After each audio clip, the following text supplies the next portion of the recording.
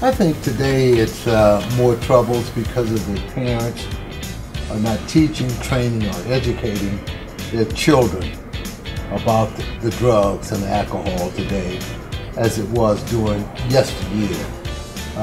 Mom and Dad told me about the warnings, the dreads of drugs and alcohol. You know, you try this, you try that, but again, you've had the warnings about it. Right. Now, if kids today can get the warnings as the kids of yesteryear, the kids today would be better off. What would you want me to do if I could come and help these parents? Well, again, the message has to be not only heard nor read, but actually executed. I mean, it's not that parents don't know. Right.